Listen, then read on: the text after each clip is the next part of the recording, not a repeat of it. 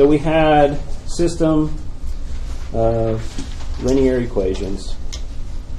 Systems of linear equations became augmented matrices. So I had my coefficient matrix, I had my constants on this side, and we did all the stuff you are doing with elimination, we're still doing. We're taking rows, we're multiplying by non-zero constants, we're swapping the rows, we're taking a constant times a row, adding them together, making new rows. That's all elimination. We're just doing it on, quote unquote, the matrix. So everything we've done is how good are you at solving systems of linear equations? Now, one of the things that sometimes happens in math is here's this thing that you've been using, which is these rectangular blocks, and their purpose has been to solve systems of linear equations. But sometimes you look at it and say, you know what? If I divorce it and I say, yes, this is about systems of linear equations, but time out. It sure looks interesting by itself. Could I make this thing that I'm seeing a new toy? Things like that happen in different branches of math. There's things like you would have elements like A and B, and you would say A is related to B by drawing arrows, and we have these relationships. Like A is related to A, and we have arrows that relate it, and so these are relationships. But then somebody sat down and looked at it and says, you know what? I tend to make dots and arrows could be used for an awful lot of other stuff, like travel, communication, outside of the fact that this is a branch of like, oh, this is about relationships, like binary relations. It's like, how about the pictures? And let's call the pictures this and study the pictures. And it becomes its own branch of math called graph theory. These things are graphs. Let's study graphs. Well, graphs came to be because of that. Yeah, that's an application. Let's look at it as a tool, it as a toy, and study it. And that's the same thing we can do here. Yes, these came because of system of linear equations. But it's like they're a example of an application of this new thing. And that's how we separate it. And so what we're going to do is we're going to make a new toy, and it's simply going to be a matrix. So the toys used to be systems of linear equations. It's like, well, how are you solving it? With matrices. Well, that's kind of interesting. So matrices are like an application of this? Yeah, so let's only look at it. Let's just look at matrices and ignore for a second where they come from. Now, because they're an application, we can't fully, every now and then we'll get stuck and say, all right, this toy, I want to do something to it. Well, it's like, well, it was used before. What did you do? So if we want to combine them with other things, well, how did you combine systems of linear equations? Well, it should do the same thing. You know, if you have money, right? It's like, hey, it should act like money, even though it's like numbers. Like I have 5 and 10, and it's like, well, how do I share money? All right, well, how do I share numbers? It could be used for money. It could be used for other things.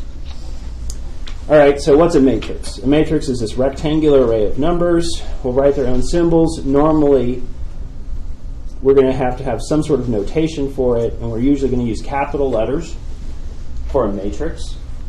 Matrices are going to be strictly this rectangular array, say A11, A12, up to A1n, A21, A22, up to A2n, go down to AM1, AM2, up to AMn, and this is a M by N, which is row, column, matrix, and we're going to call that its size. And we're going to ignore for the second, this is, well, for systems of linear equations, that's just a coefficient. It's like, you know what, I'll just simply call that a matrix. You know, the thing on the left is a matrix. I don't care where it came from. It's just a bunch of numbers written in this form. There are 3 rows, 4 columns, matrix, 3 by 4.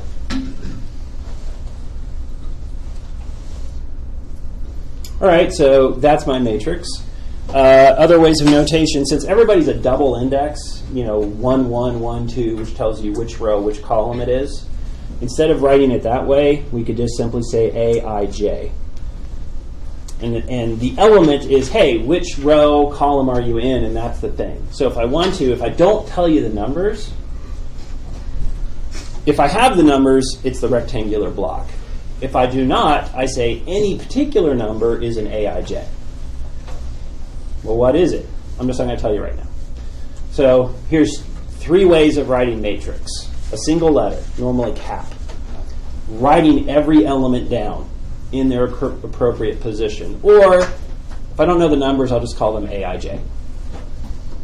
So if I would go back to this example right here, and I was looking at this as my matrix, what would be A23? It'd be the -1. Second row, third column, A23. So if I don't know what they are, I just say Aij. But if you know what they are, you can say where they're located tells you which number, and you can spit the number out. It's the ith row, jth column. All right, so we can write them that way. Now, there's a particular special matrix.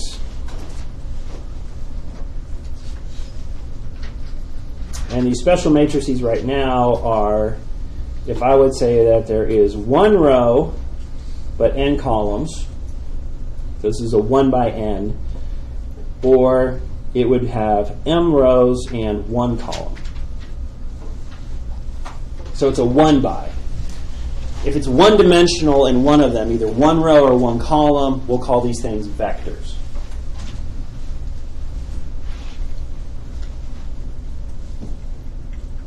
These are also sometimes called tuples. If it's n-dimensional, it's called an n-tuple. So this first one here is a vector, but it's also called an n-tuple. This one here is a vector, but it's also called a m-tuple, which is an ordered object. Order obviously matters. So the word tuple is just simply saying order matters. The m or the n tells you how many of those things are in order. Yes? Isn't that the same as an array? Or did you say that? No, you mean vector? Is it not an array? Yeah, they're all vectors. These are all vectors. Anything that's one-dimensional is called a vector. And also one-dimensional is also called a tuple. And then you say how long it is. Now the word array is not in, for us, we'll use the words vector and matrix. Arrays are also in what? Programming languages, right? And so for us, we're just going to say it's a vector. An nth dimensional is a, however long it is a tuple. But on the other hand, if I would look at this, if I have 1 row, that means it's based upon a row. If I have this guy tells me that I have 1 column, it's based upon a column. So I usually designate the differences of these two and call this guy a row vector and this guy a column vector. All right, no big surprise. Row vectors, column vectors, but they're both vectors, but they're different, obviously. When I write them, a row vector would look something like this, say 1, 2, 3. A column vector would look something like this, 7, -1, 0, right? Now, if I want to use letters, I'm using caps for matrices. And we want to get, because I don't know what it is, I'm going to use either a capital letter. If I don't, I can use a bracket notation and something that represents the inside of a matrix, which is a bunch of scalars. How do I represent a vector? Now, there is no universal standard for vectors. So this notation is different than your calculus book. So given that vectors are very different types, what we will do is, for symbols,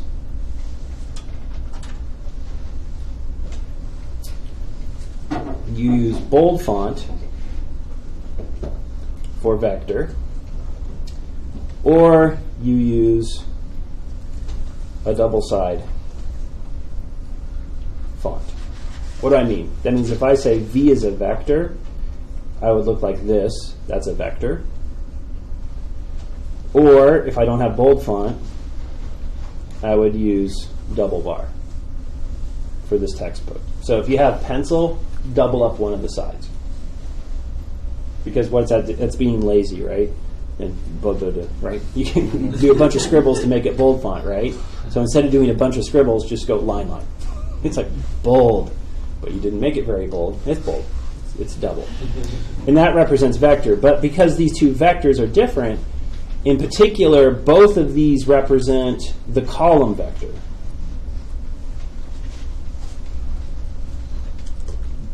And since a column vector is different than a row vector, how could I use my vector symbols and turn them into rows? And this is where we get a differentiation between textbooks.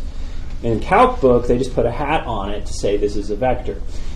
This is not a hat. What makes it a vector is the bold or the double, which is a bold, using a pencil. And the hat is used in particular to say that it doesn't go vertical.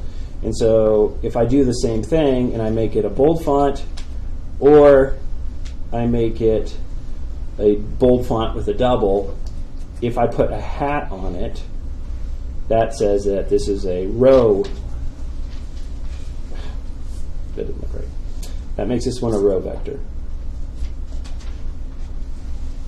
Everybody okay with that?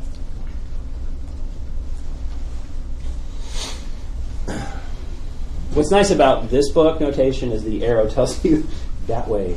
If it doesn't have an arrow, it means that way, up and down. So we can figure out which parts of this. Now that we have this notation, we have another way of writing an actual matrix, right? So back to the matrix.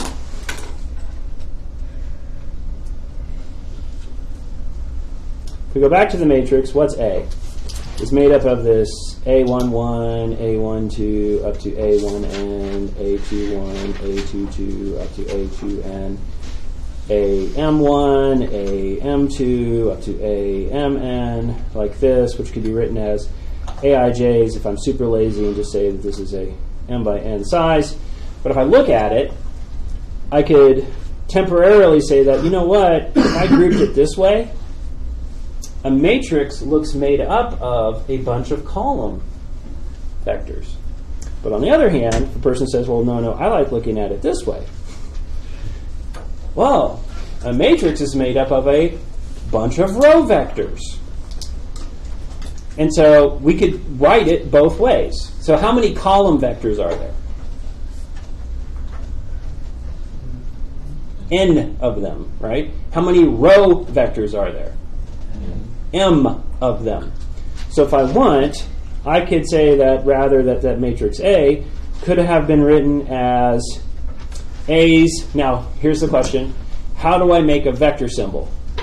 I bold it, right? And if I don't bold it, I double aside. But this is A's first column vector, A's second column vector, up to what? A's nth column vector. Or if I wanted to, I could have rather written it as A's first row vector, and then A's second row vector down to A's what? Mth row vector. Each of these are bold font A. Everybody okay with that? So I can look at a matrix. Now so I have all the ways. A single letter, matrix A. What is a matrix? It's a rectangular array of stuff. Well, what if I don't know what that stuff is?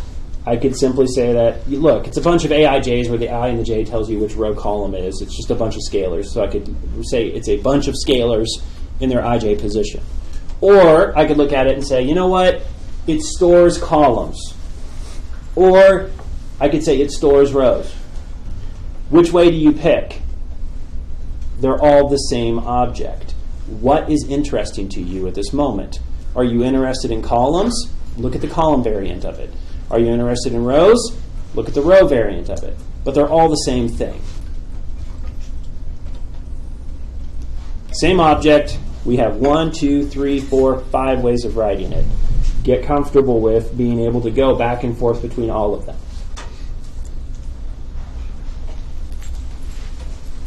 Okay.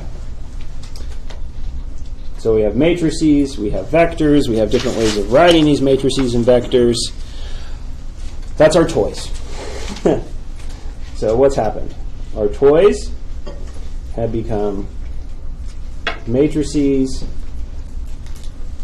vectors. But a vector is a matrix. It's just a one-dimensional matrix. And since it's so special, we call it vector. We give it its own name. And each of those vectors could be either called column or rows. And we're able to write them all down and symbolically represent them. Okay, if that's our toys, next comes the next part. Rules. Step one, we'll go through the process of, now that I have things that I'm going to do stuff to. Now, one of the applications of these is obviously going to be what? Solving systems of linear equations.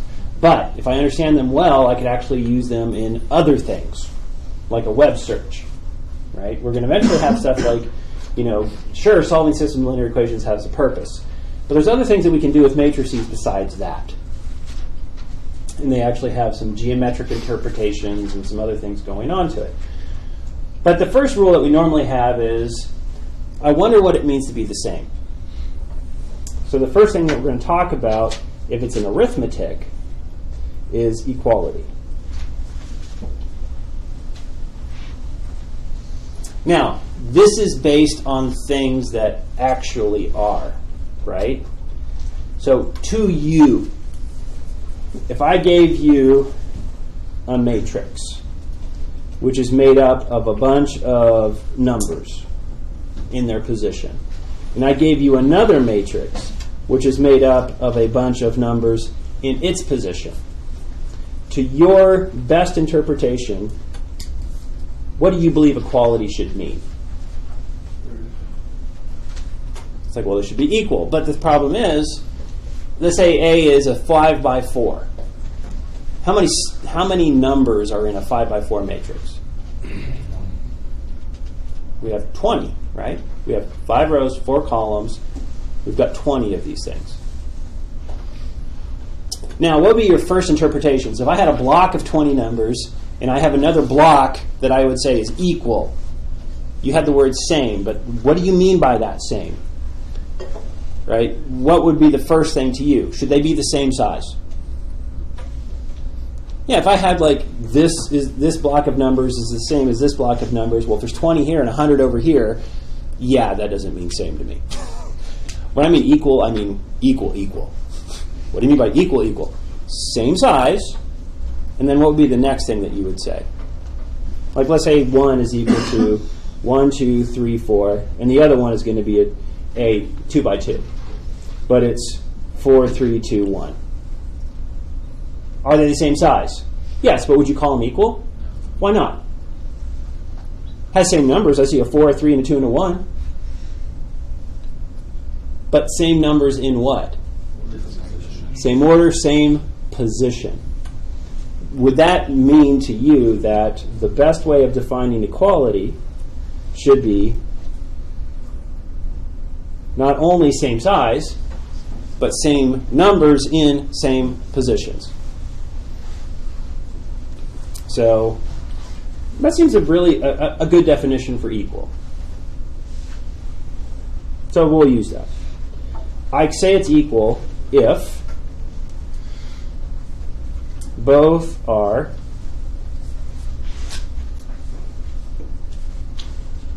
n by n, so we're saying this is the same size, and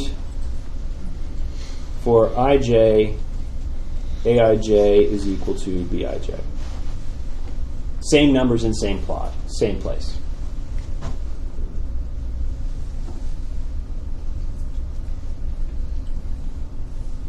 I'm running out of space.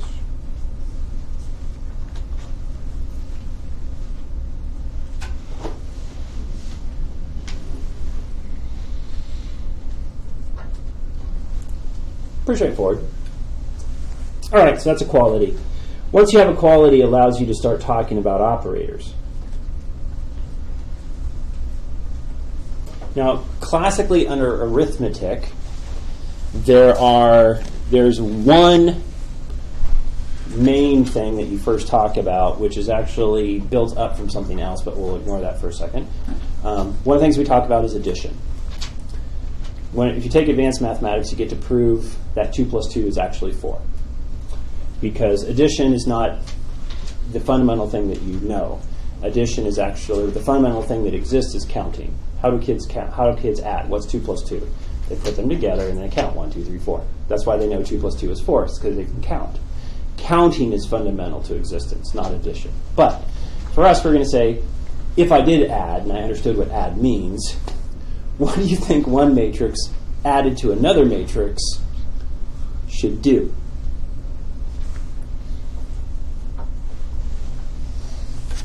I mean, it should make sense. So we're going to start off with, what do you think matrix A plus matrix B should represent? All right, a lot of times it's like, okay, time out.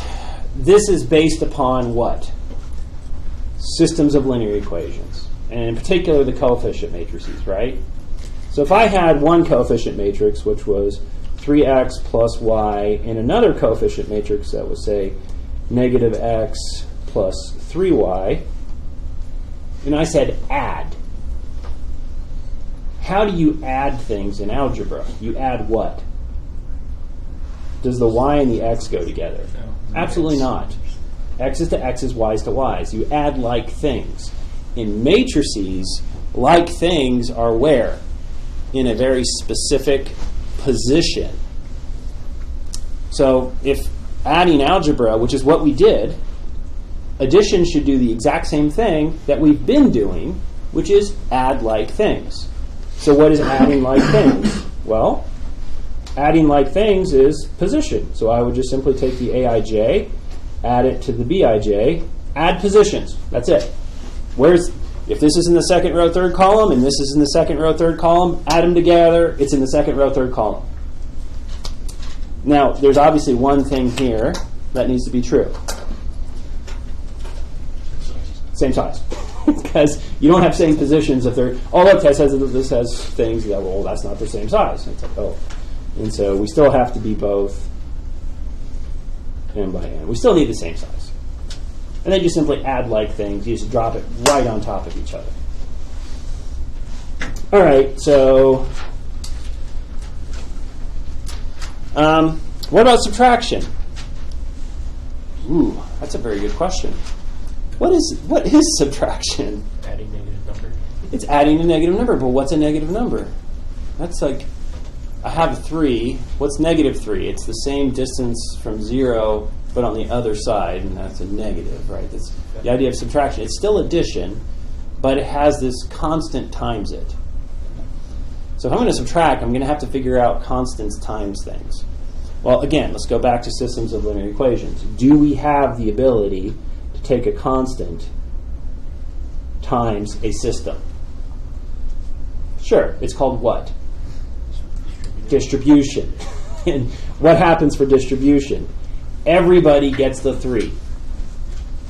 Okay, so if I would have something times A, what does distribution say? Everybody gets the alpha, right? That's supposed to be an alpha, sorry. Everybody gets the alpha. And so that means you just take the alpha and just take everything and multiply by alpha. It's distribution. But yes, this is called the distributive law, but we give it as an operator. We call this scalar multiplication, which then allows us to do subtraction. Because what's subtraction? Well, A minus B is actually A plus B. You take the negative through, and then boom, we have it. So it's not really a new operator. It's scalar multiplication with addition.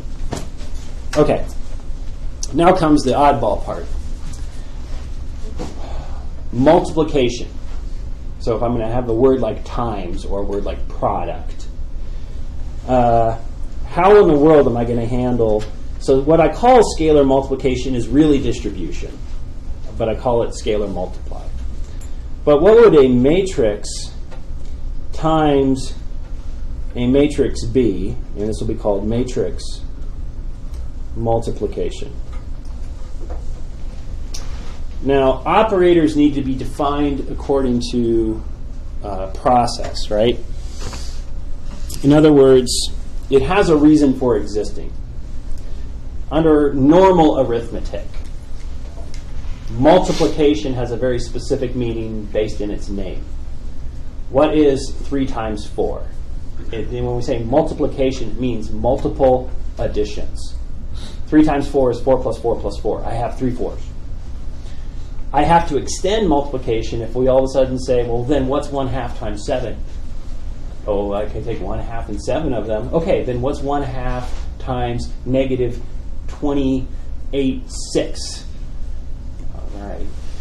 I wonder what if it's this length time? We have to then extend this operator according to arithmetic until we get to the real numbers, and it's geometric in nature. We have to construct it. So we have to do the same thing here. What would be our understanding if I have a rectangular block of numbers and another rectangular block of numbers, and I'm going to have a thing called multiply? Now, most of the time, at this point in your life, you've just been said, do it. So you'll do things like, okay, I had 1, -1, 0, 2, and so this was a 2 by 2, and I'm going to multiply this thing by a 0, 1, -1, 3, 1, 1, and this guy is a what? 2 by 3, and those match up, so it's going to spit out a 2 by 3 of some sort. And how does it work? What you would do is I would take row 1 times column 1, and I would go through here and say I'm going to take a 1 times a 0 and a -1 times a 3, and then add those up. So what's 1 times a 0? 0. -1 times a 3. -3. And so this one position, this row, first column, doing this strange multiply add object, spit out the number -3. And then I continue this process. I would go through it and say, all right, fine. I would take the first row, second column, and that becomes 1, -1, which spits out 0. And then I would take the first row, third column, and that becomes, remember the way you work it, you just simply take your left hand, go across, your right hand, go down, -1, -1. That becomes -2. And then I would go to the second row to make the second row. And that would be that, and that gives me what? 6. That, and then the 1, 1 gives me, and then that row and the -1, 1 gives me. We just did it. I did this row thing on my left hand, this column thing on my right hand, and they went across as these operators. Now we get to take linear algebra, which is what in the world did you just do and why did you do it, and does it make any sense? And what we'll do is we'll go back to systems of linear equations. That's what this is supposed to be based upon. Okay. Why is this happening? So we'll take the simplest thing. If this is used to solve systems of linear equations, studying systems of linear equations should help us understand it a bit. So let's take something easy. 2x minus y is equal to 4. As a matrix, what's the coefficient matrix? 2, -1. 2, -1. What's the constants on the other side? Okay, so what's the dimensions of the left? It's 1 by 2. What's the dimensions of the right? 1 by 1. Now, there's something here that I haven't written down. On a systems of linear equations, when we make an augmented matrix, it's there, we ignore it. What is it? The variables, x and y. And so what in the world, for these variables, which are x and y, how do I represent them in matrix arithmetic? And so let's look at what should happen. So what should happen here is I should have my coefficient matrix, something, I'm going to have times something, and it's going to spit out the constants on the other side. And the question is, how am I going to represent? Now, the something is obviously the variables, but how do I represent them? Right, that was a 1 by 2. Let's do a 2 by 2.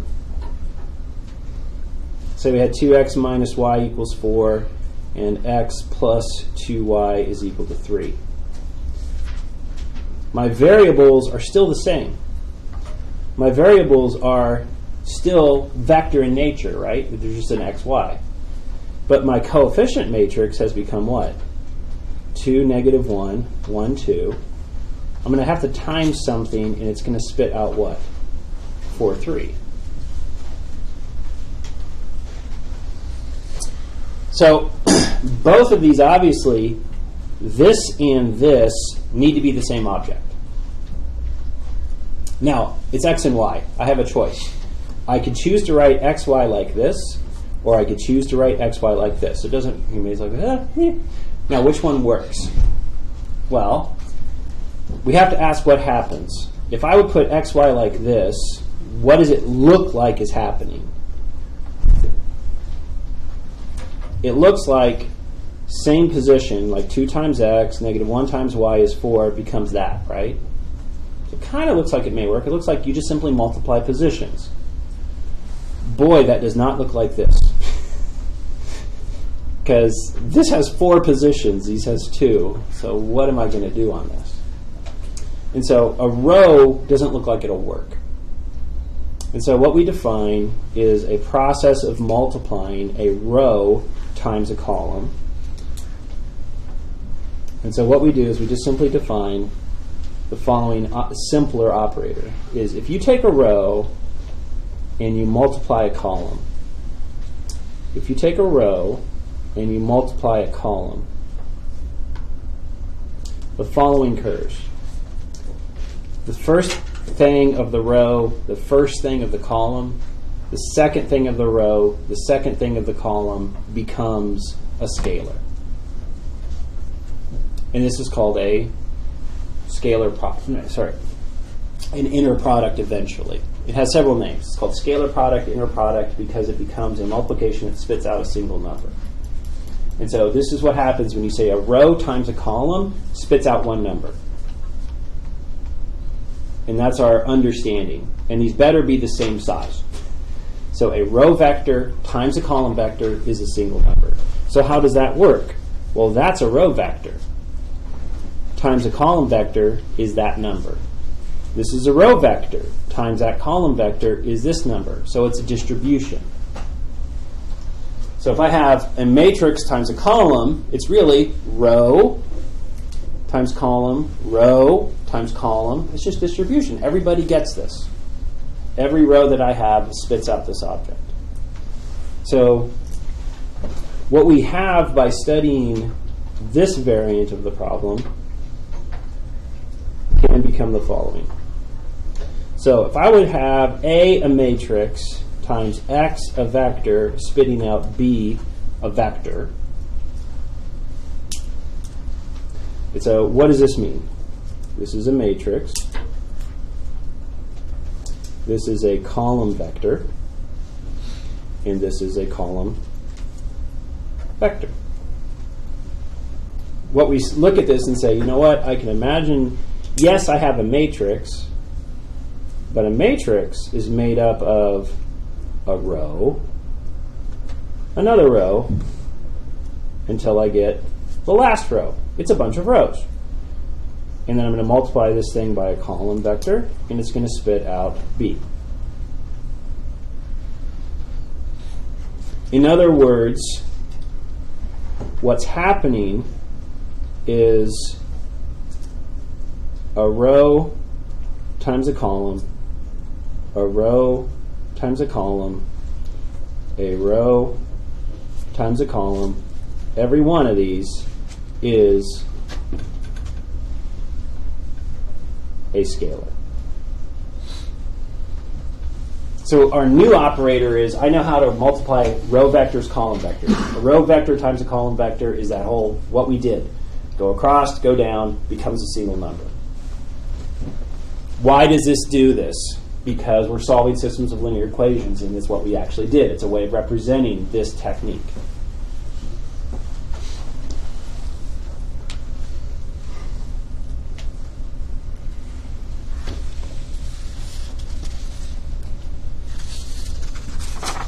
Okay.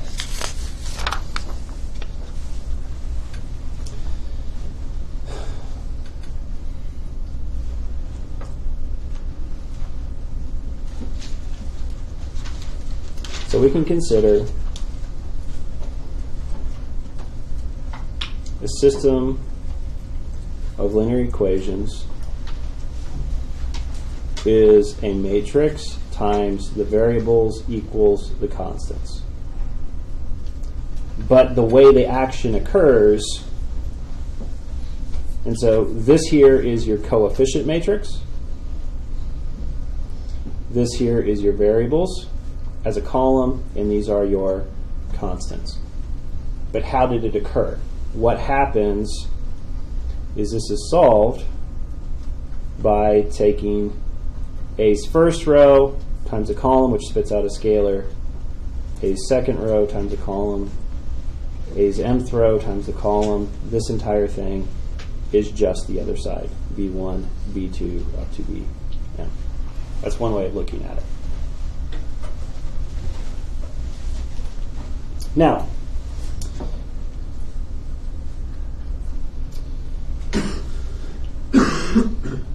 note, what would A1x look like? If you did multiply it, right, we have row, column, right? So what is the row? That's A11, A12, over to A1n, and this is the column, x1, x2, down to xn. Everybody okay with that? We have n variables, and then each of those guys has that. So it looks like this. If you multiply that out, what do you get? You get A11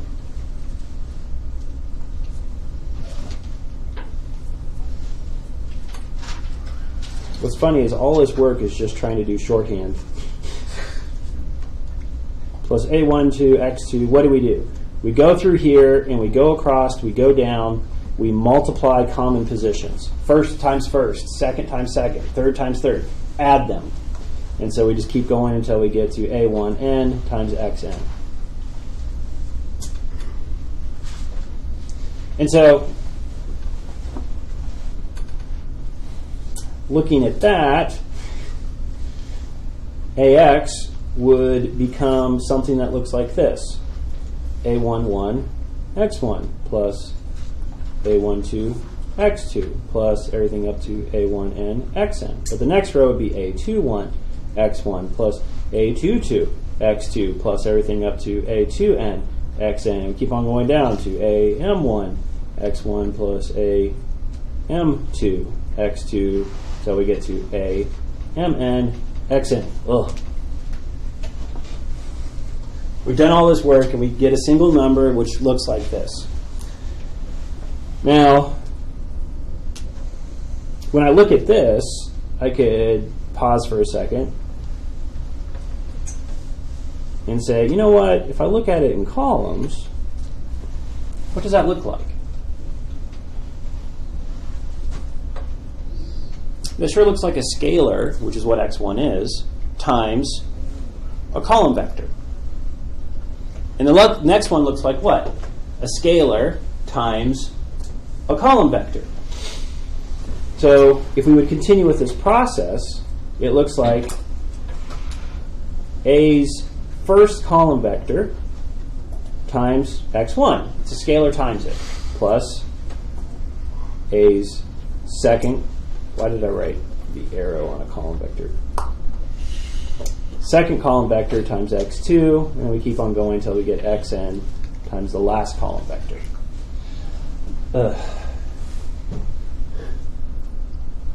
Okay. We're still in notation and trying to understand our toys a little bit and using that to understand the operators.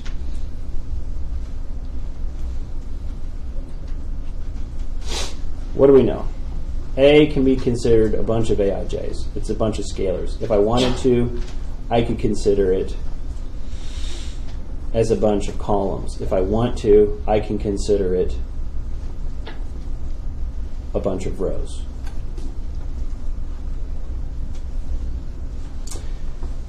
Then, what does AX represent? Which is the left-hand side of a system of equations. It's a matrix times a vector. There's two interpretations of this. One interpretation of this is, you know what's happening is I take every row and multiply it by the vector x.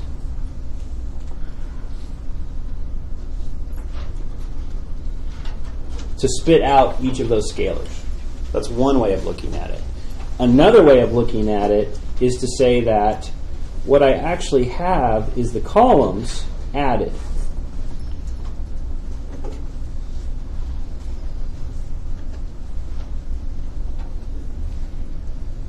But they get so much. I get so much of the first, so much of the second, so much of the third. So if I could sit there and look at this and say, okay, multiplication. If it's a matrix times a vector, if it's a matrix times a column vector, my understanding is the following ways. I could look at this as each row is a row times a column giving me a scalar, and it spits out those numbers on the right-hand side. Another way of looking at it is to say that the same concept is take the columns of A and mix them linearly. Except you ask, well, how much do I need of the first column? X1 of them. Well, how much do I need of the second column? I need X2 of them. And so another way of considering this operator is to say that this is a linear combination of A's columns. The whole purpose behind this was try to solve systems of linear equations for a second. But they all mean the same thing. Well, why would you pick one or the other? Multiplication means multiple additions, right? But when I want pi times e, I need to extend that. Because it's like, I need e pi's. How does that work? I have to have some way of extending out that concept. And so the same thing is here. I could look at this and say, if I have a matrix times a column vector, I could say I'm just going to take the inner product of each of those rows. Another way I could say it is take each of the columns and stuff them together into one column, saying you need x1 of the first, x2 of the second, x3 of the third, xn of the nth. You need this many. Put them together, you got one. That's called a linear combination.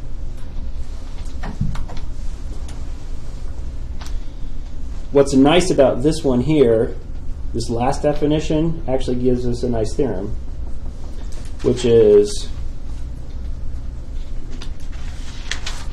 this as a system of linear equations has a solution if and only if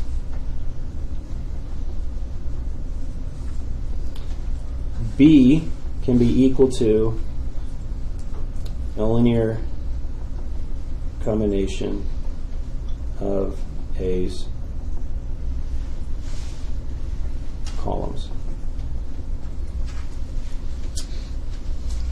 In other words, if this is mix up A's columns, the only way that this could ever possibly equal B is if you could do it.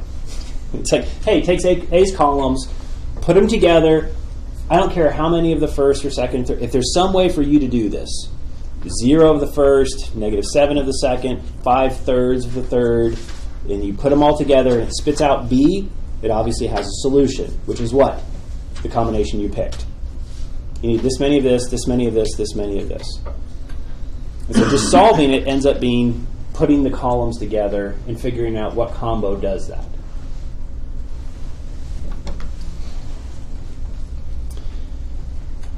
Finally,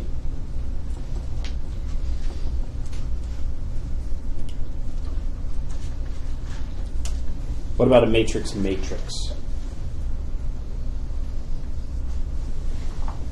Which is going to be, what about A times B? The way this works is this needs to be m by n, and this needs to be n by k. This will spit out a c, which is m by k. What's matching? What does the n represent on A? It's columns. What does the n represent on B? Rows. And so for this problem, it becomes, if A, what's one way of writing A? A1, A2, over to A(n). What's another way of writing B? B1, B2, down to Bn.